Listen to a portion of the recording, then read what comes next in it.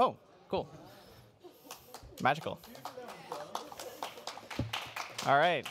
Sorry that we're starting a little bit late. We had some technical difficulties, which I'll get to in a second in the slides. Classic for a presentation. So hi, I'm Chris. I'm a senior product manager with the Wikimedia Foundation. I'm here with Shimon, who's a lead movement communication specialist. He's also on the core organizing team of Wikimania, so please thank him and give him some appreciation when you get a chance.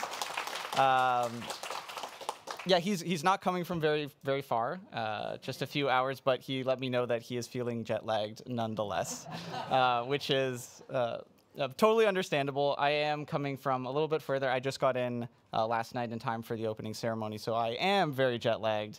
Oh, hi, Sidon. Yeah, I am quite jet lagged. It's 4:30 in the morning for me, so please bear with me. So we're here to talk about charts. Which is the successor to graphs. I realize that maybe not everyone in the room knows what any of this means, so we are going to talk about that in a second. But it's a new tool that we're building for data visualization on the wikis. So here's the agenda. It was going to be very short, provide a bit of context. I was going to do a live demo and then talk about where we're going from here and leave some time for Q&A. Unfortunately, I can't do the live demo. The demo is working. I don't have access to a laptop up here, and there's actually no way to configure that, which is my fault for not realizing that wasn't going to be possible. So I just crammed in a few more slides 2 minutes ago to try to represent that. But the demo is available. I didn't include a link, but I'll include a link after for you to find that in the session program notes. Or you can find me later. So if there's not enough time for Q&A, because I'm running a little bit behind, I'm going to be at one of the tables in the foyer. I can't remember exactly where that is, but there's going to be a few product and technology tables over the lunch hour starting today through the end of the conference. I'm going to be there, so if you want to see the demo there on my laptop, or I can help you get it set up on yours, then please follow up on that, because that was going to be a big part of this, but unfortunately it's not possible. So plans change. That's fine. We can adapt. So I can't really talk about the charts part yet without talking first about graphs, and it was in the title anyways. Charts is a successor to graphs. And when I'm talking about graphs, I'm talking about things like this. So these are real-life examples of graphs that are pulled from various Wikipedias. Those of you who have been following closely will know that the graph extension, which was used to create this, is not available on production wikis anymore. But you can actually recreate them in a special hacky way on beta. So if you want to know how to do that, also come find me. I can show you. It's a little bit complicated, but you can get these working. So these are real examples that I've been able to pull from just a few weeks ago. And as you can see, these are a way to visualize data on the wikis. And what makes this powerful and kind of different from just going into a spreadsheet software and creating something, uploading the image to Commons, and then pulling it into an article. I'm talking too fast for transcription, I'm realizing. What makes this different is that it's editable, like other types of content. So you can edit the configuration of the graph, you can edit the data itself, where the data is coming from, come from a number of different data sources, like from Commons, or from Wikidata Query Service, or just inline directly in an article. And we lost it. But yeah, what happened?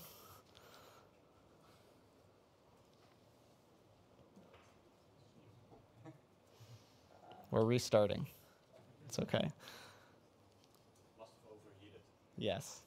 Too excited about the graphs. I'll keep talking just to give. Oh. Okay. I'll keep talking anyways in case. If it goes blank, just follow along to what I'm saying. This was exciting enough for editors that hundreds of thousands of graphs were added to Wikipedia articles over the roughly 10 years that the extension was available.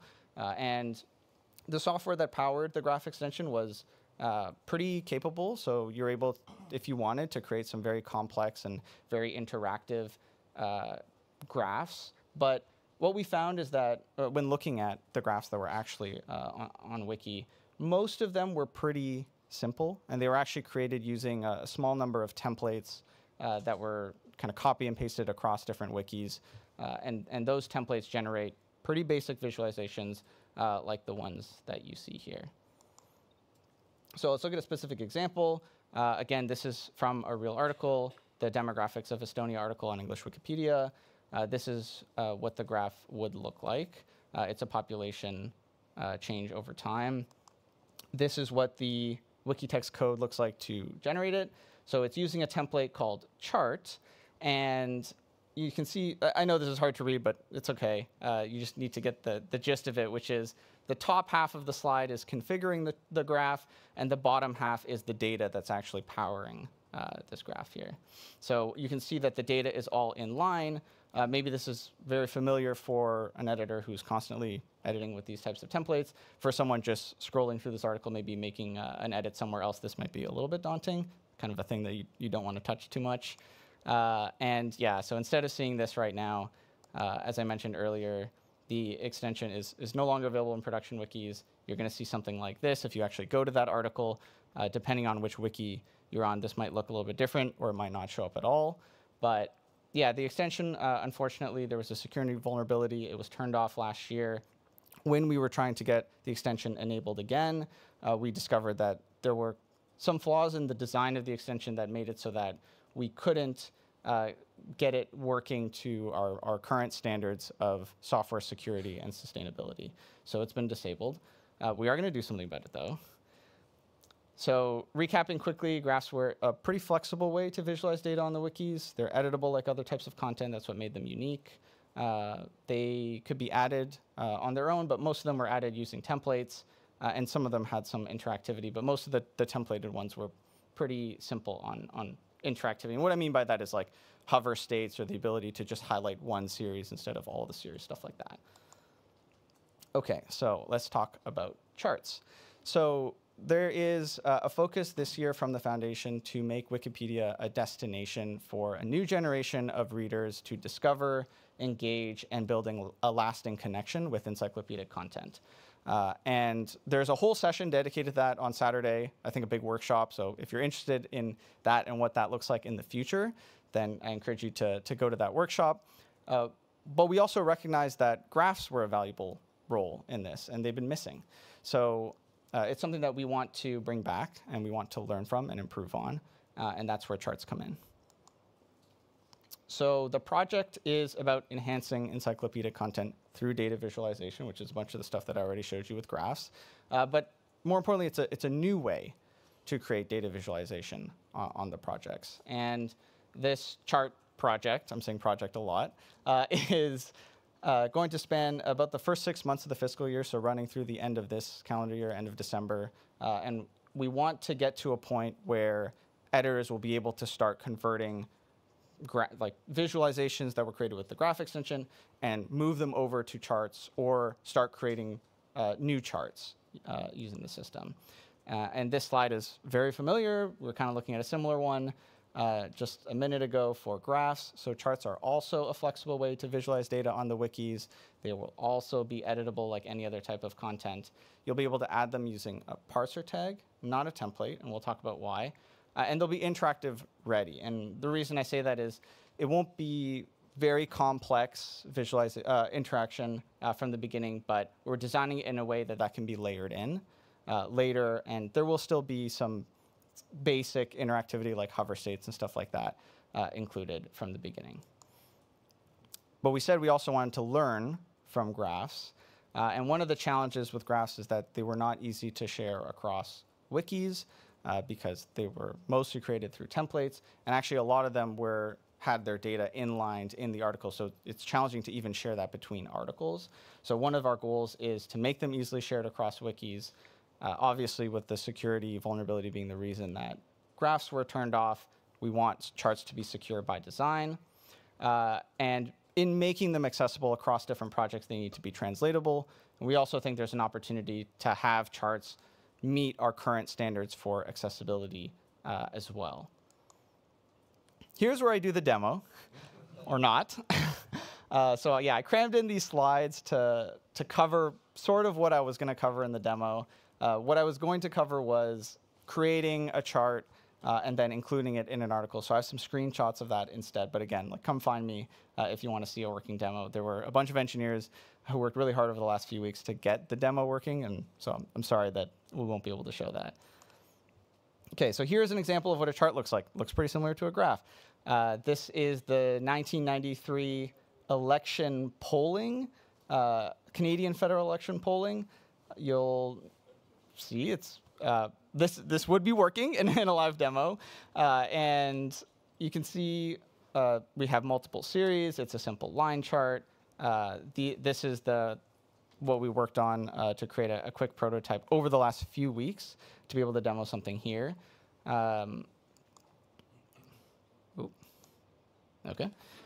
Here's what it looks like to create that graph. And the way you would specify this is actually in the data namespace. We're going to have these charts live on commons. So the data namespace, you'll be able to create a page with the .chart extension, and you'll be able to define the chart there and see a preview of it on commons. Let me go back for a second. You'll also be able to specify. There's a hand already? Usually those charts are generated using local regressions. Is it possible to embed it into the code so that it generates in that way? Could you save that question for the end? Yeah, usually when you plot data could you save the question for the end? Okay. Sorry, yeah. Just because I'm trying to. Thank you though, but we'll get that at the end. So this is what the definition looks like on commons, and here's what it would look like to actually embed it in an article. So you would just have this short piece of wiki text that calls the chart from commons, and you would be able to do this from any wiki that is plugged into commons, and it would automatically be available in the language of that wiki, assuming that it was translated properly. So this, we think, is a big improvement in being able to have these charts in more places. And if you're an editor who's really interested in creating the charts, there's a place for you to go and do that. And if you're an editor who just wants to enhance an article with a chart, but you don't have the data to build one or the expertise to create one, then you can find one on Commons and just bring it in.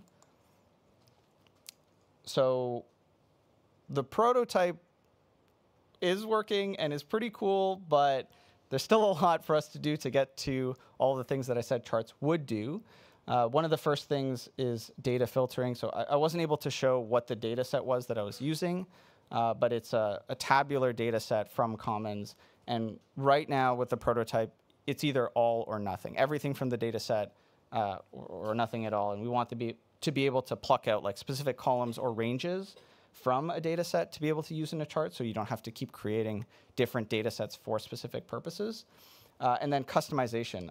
Those, maybe the Canadians in the audience will know that these are not the right colors necessarily for these political parties, and sometimes color carries meaning, especially when visualizing stuff like this. So the ability to customize the chart further and amongst other things that I'm listing here. One of the things that we're really interested in learning from you all is what type of data you want to visualize and where that data lives. So if you have ideas or suggestions about that, please come talk to me after or mention it in the Q&A. We have some pretty aggressive milestones. So we have our prototype up. We only started working on the project at the beginning of July. So we're moving pretty quickly. We're hoping to have a beta deployment this month. We're hoping to be production ready next month. Production ready, not in production, because we're not exactly sure yet when it's going to launch in production, but we want to be ready to do that. These are very quick or like aggressive timelines in Wikimedia development. And then, yeah, for the rest of the time and really throughout, we're going to be iterating on the extension itself, the data sources, the different chart types that are available, and importantly, we want to find a way to make it easy to transition from the graph extension to the chart extension. So we're going to be working on that as well. Here are the people behind the project. We have a really talented group, and I just want to thank Rowan, Brooke, and Katie in particular. Like I said, they worked really hard to get a prototype up and running for Wikimania, and unfortunately we can't demo it right now, but I do really thank them for their work on that. And yeah, so recapping what we talked about here. So charts will be a new sustainable and secure way to visualize data on the wikis. We hope to have a version deployed soon so that you can play with it yourself. And we hope that it's going to be even more successful than graphs already were. I know we can't do that on our own, and that's really only going to be possible with your help. So I do have a few asks. Please share with us anything that you want to be able to visualize on the projects. Very specific examples would be really helpful. If you created anything with the old graph extension, show me that, and we'll try to get it working in beta, look at it together, see if we're going to be able to do the same thing in charts. Talk to me about your data workflow. So the data that's used to power those charts, where does it come from? Where does it live on the projects, if at all? And then just in general, follow us along on Wiki and on Fabricator. I'll leave these links. I'll put a third link, which is the actual demo after, and I think everyone has access to these slides. And that's it. I think we're pretty good for time. Okay.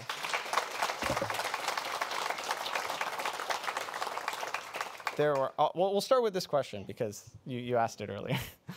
Yeah, I'll try to do it slowly. Okay. Usually those charts with high frequency data are generated using local regressions. And I've already seen such charts on some pages on the English Wikipedia. Okay. Is it possible to generate it, like to embed into the code? Or this is not included in this first stage of development? So what is currently doing those regressions, if I can ask? Oh, he lost the mic. I'm just asking a follow-up, yeah. So basically you run a regression in order to generate the chart line. So is it possible to include such mathematical expressions into the code so that it generates like a smoothened line? Right, okay. So I can't answer that. I'm not totally sure. I think we'd have to look at specific examples, but the way the chart extension is being built is the actual chart type. So like a line chart, a bar chart, those are going to be defined as like standalone pieces within the chart extension, and anyone will be able to add to that code in order to make it do different things like maybe adding in regression. So that's not really something we're focused on right now, but it's something that could definitely be added. Yeah, so basically you're doing something which simply plots data in order to create a chart, right? Yeah, and there will be basic filtering on the data set, which is what I was mentioning earlier, like being able to pull specific columns or ranges from an existing data set. Right now, what's not in scope is doing additional transformations on the data before rendering it, which I think is what you're asking about. Yeah. Okay. Okay, thank you. There are so many hands. Someone in the back there. Yeah, hello. I'm much worried about backward compatibility because there are thousands, if not millions, of pages that were using graphs, and it would be much easier for everyone if the code that was written before to embed graphs into the pages would now work to embed charts, because I am not eager to rewrite all those thousands of graphs that I had added to Wikipedia manually. Are you planning to do something in that direction? Yeah, so when we were first starting the project, we were looking at ways to make it automatically backwards compatible and leveraging the existing templates, and we found that that was going to be challenging and not, it would prevent us from meeting some of the goals that we want, like being able to share it across projects easily. But we're open to ideas on this, and we are going to look at ways to automatically transition at least some of the graphs that are using the templates. Those templates have pretty set like parameters and expected inputs, so we might be able to automate the transition of some of those to charts. Please come talk to me after and show me the types of graphs that you've created, and we'll see if we can find a way to automate that. It's not on. I can hear you from. Oh, okay. Now it's on. Can you mention just the intended types of charts that you're thinking about, and is maps among them? Okay, so maps is an interesting one, but in terms of the types, like very basic visualization types, so line charts, bar charts, pie charts, stuff like that. Single series or multi-series area charts. Maps currently is something that we do want to get around to. Given the time that we have on the project this year, we may pursue maps, or we may delay maps and pursue other data sources instead.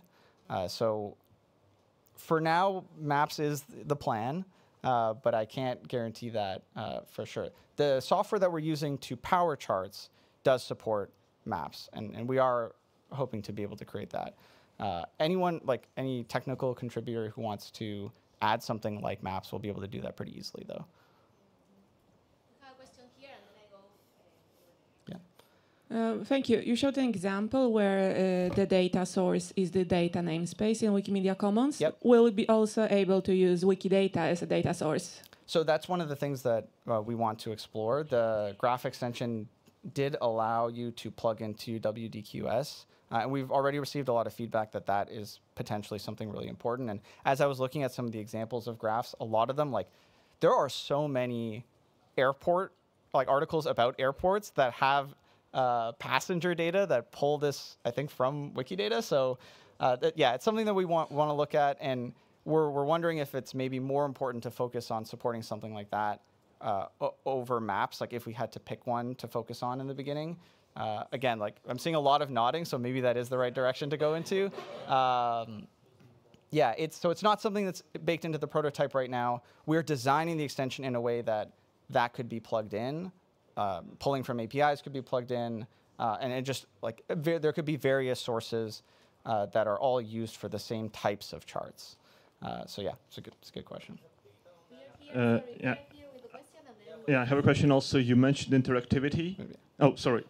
No. Is it a follow-up? No. Yeah. You mentioned interactivity. Is it something that you're going to add later, or will it not happen in this extension? I'm thinking especially, for example, about pie charts. Yeah. If you have, like, for the election, 10 parties with, like, 0.1% each, Yeah. you cannot read it without interactivity.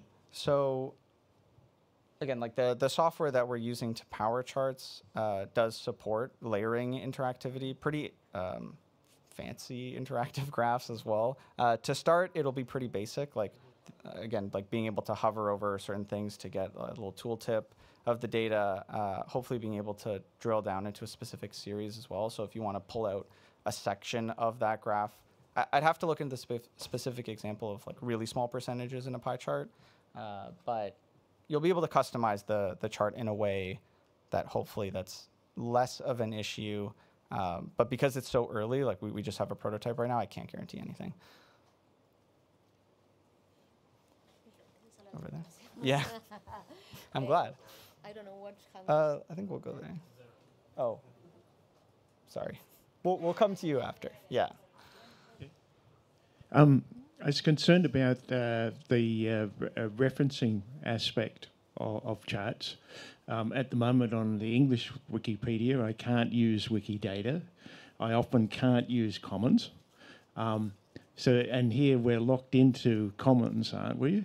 So I have to be able to explicitly provide an English Wikipedia reference for the data, or I won't be able to use it. Will I be able to do that? That's an interesting question. I'll have to think about that one a bit more. So you're saying you need to reference the data set that the chart is using in English Wikipedia. Maybe we can talk a bit after about the challenges of making that reference work. Maybe we can have it happen automatically. You're saying sometimes you can't use the data from Commons, and I'd want to talk about that a bit more. Yeah. Hi. Hi. So currently there's like a JSON text to generate the graph, right? Mm-hmm. Do you plan on having a GUI for that so that we don't have to go into the technical tidbits, but interactively in a pop-up or something generate the graph? Yeah, so it's a good question. We're not certain we're going to get around to that this year. It is obviously something that could be added later. One of the advantages of kind of being in our own namespace on Commons is that we can make the interface specific to charts. And yeah, having some kind of more visual dialogue and way of configuring things where it's like toggles instead of yes, no, and text input boxes and stuff like that would be ideal. But for the very first version, we might not have that. Yeah. Sorry, we are out of time. We're out of time. We have to move to the next session. So if you want to continue the talking, you can do it outside. Yeah, find me outside, or again, I'm an hour and a half over the lunch period. Thank you.